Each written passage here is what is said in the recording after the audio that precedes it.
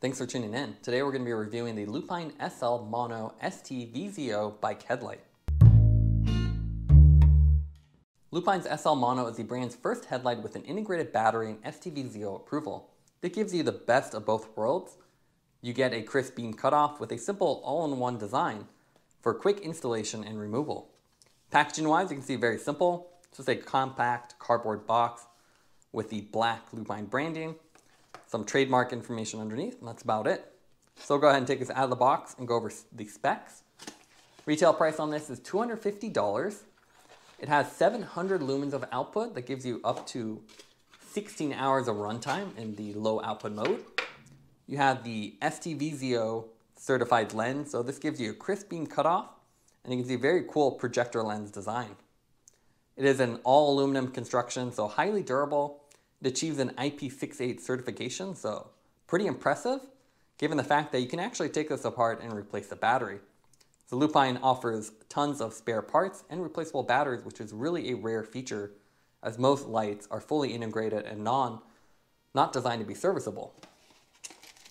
You have USB Type-C charging on here, as well as an ambient light sensor that can automatically switch between a low mode and a low beam mode, so you can conserve some battery.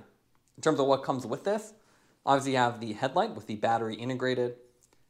It's 3,300 milliamps in the bottom, and again, replaceable. You can actually see the ambient light sensor right here. You get a handlebar mount. So this is pretty cool. It's in all aluminum construction again, no plastics here. It has a simple cam style design that you put around your handlebar, and then using the provided bolt, this will actually attach on the side and give you angle adjustment. You get the tool for that bolt, as well as a spare washer, which is a really nice feature. The USB Type-C charging cable for recharging the light, as well as the instruction manual on the bottom, and some stickers for Lupine. Now let's take a look at the weight of the SL Mono. The headlamp by itself, that comes in at 150 grams, which is not bad, given the fact that it is an all aluminum construction. And then the handlebar mount with the bolt, that comes in at 19 grams. Lupine's SL Mono takes Lupine's popular SL series of lights and adds an integrated battery for a more compact form factor, which means you don't have to have a wired battery pack or route any cables on your bike. The SL Mono has the SL Nano's lens, so you can see very compact lens, and they've simply extended the housing downward to accommodate a 3,300 milliamp battery underneath it. You can see all aluminum housing with a matte black finish. You have little cutouts on the side for heat dissipation. The power button on top with the Lupine logo and backlighting. You have the side mount here, so the bolt that attaches to the mount or the accessories. And then you have a USB Type-C charging port on the side. So really easy to access. And then you have the basic branding on the back as well. So very compact, and you'll notice there's actually exposed screws here. So that means you can actually take this light apart and replace a battery. Lupine offers fully serviceable design with a bunch of replacement parts. So you can replace the battery, the lens, and even the small bits like the bolt. So they actually stand behind their products, and that's one reason why these are so expensive. They're not designed just to be thrown away. They're designed to be kept and be your only light for years to come. So really cool to see, and it's great to have something that's more future-proof. The lens is probably the coolest part about the light. So you can actually see it's a projector lens. You can almost make out the yellow of the LED in the center, and then you have this circular lens that really focuses it. You also have these horizontal deflectors around the edge. And what this does, it generates a very nice beam. So you have no real artifacts and very sharp beam cutoff. So you can see when you're on the road, you have this nice trapezoidal shape that generates light right in front of the light as well. It's not offset, so you're illuminated directly from your front wheel forward. So really slick and obviously non-glare design. So as long as you're underneath the headlight, you can see no glare. And you have these really nice features here. So one of the best features about these lights is really the lens design, and something you don't see with the sub $100 bike lights. Mounting on this is also really cool. So it is a side screw design. You have their handlebar mount, which takes a little bolt, attaches here, And then you can see you have angle adjustment with the simple cam style. So you can easily install this on a commuter bike and then pop it off as it's tool free. And because there's no cables here, you can just pop off the whole thing and not worry about it. So pretty slick. The user interface, as a lot of Lupine products, is a little bit more complicated. You have a simple double click to turn on. And with the headlight, it's simply 3 modes. So you do a single press to cycle between a daylight mode, then a brighter high beam mode. So the low setting gives you the highest runtime of 16 hours, and then the high beam is obviously better for shorter use, but still gives you good runtime even though you have a small size. You can also do additional features like disabling that ambient light sensor. So there's a little light sensor in here that'll automatically switch between the low beam and then the eco mode. So it's kind of a cool feature, and that ensures you can actually get the most runtime out of the light as it'll automatically switch between them. There is no wireless remote with this, it's just the simple top button, unlike the SL-AF we previously reviewed. You can also mount this using some adapters. So you can see here they have a GoPro adapter. Use that same bolt design. So this will attach to the side of the light. And then you can attach this to underneath your out front mount. And because you have angle adjustment, you can position it perfectly. It's a really cool setup and definitely a premium light that can last quite a long time.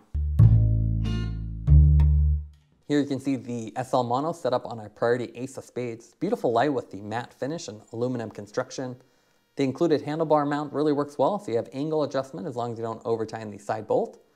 And it really blends in with the bike. So you have the nice round lens and the battery underneath, no cables or anything else to worry about. It's nice all-in-one construction. You can easily just pop it off your bike. There's only 3 modes here. There's daytime, which is only 150 lumen, low, which is 350, and then the high mode, which is 700.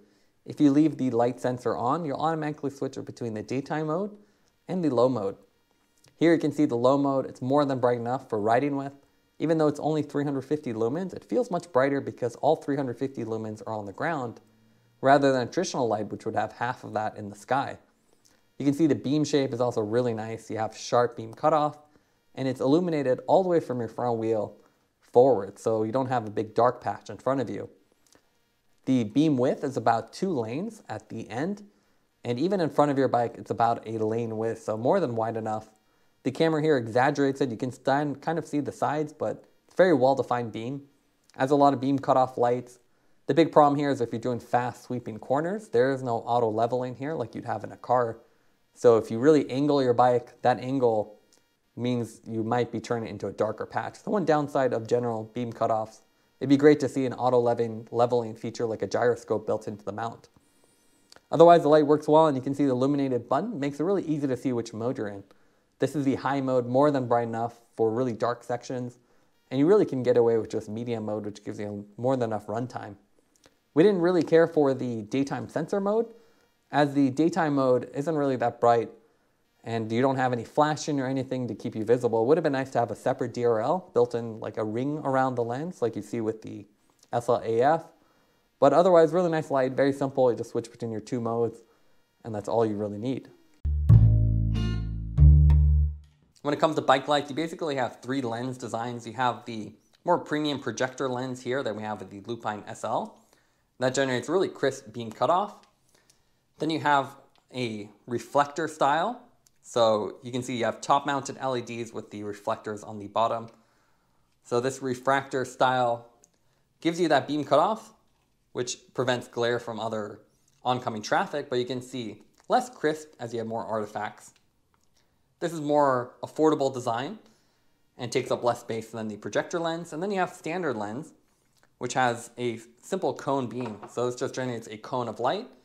And even with these little deflectors, like this Magic Shine has, which helps distribute some of the light downward. So you can see there's a little bit more light here than the top. It's still quite blinding, so generates quite a bit of glare, but obviously quite a bit more compact and more affordable. So in terms of the projector lenses, we have the Light Skin NACA Road here. So you can see also StVZO certified, and very cool design. You can actually see the curvature of the lens on the inside. Designed to be mounted from the top, which is really cool. And it's more compact than the Lupine. Not nearly as bright, but you can see it generates a nice crisp beam cutoff and a nice sharp cutoff that prevents any glare. It's also supposedly more aerodynamic with little side cutouts that help you be seen from different angles. That's a feature the Lupine actually lacks. It's hard to see this light from a side angle. Magishine also released their ZX Pro. This actually also has a projector lens so you can see on the inside, and it's what makes this light so much bigger. This is only 350 lumens with the ZX Pro, but you can see really nice sharp beam cutoff. So it generates a beautiful beam, but a lot smaller and more narrow than the Lupine. And obviously a lot more affordable, quarter of the price, but not nearly as bright. You can see the mounting on this uses a Garmin mount on the bottom, which is nice, but makes it harder to mount underneath items as you can't really flip it. You'd have to get a mount that's lower, that has like a lower carrier, which is a lot harder to find versus the side mount or the top mount you see with the NACA Road. In terms of the refractor style lenses, you can see the outbound lighting detour. It's a pretty cool light, so very wide. You have the side indicators, USB Type-C, and even though the lens does have some artifacts, it generates a nice beam cutoff. And you can see nice sharp and very wide compact form factor with this tripod style connector and simple user interface with multiple light options as well as flash options that you don't get with StVZO, which doesn't allow it. Topeak also has their white light 800 BT. This is actually a connected design, so you can connect the tail light and the headlight. It has a cool dual design, so you can actually mount this from the top or the bottom using this tab style just by removing this rubber.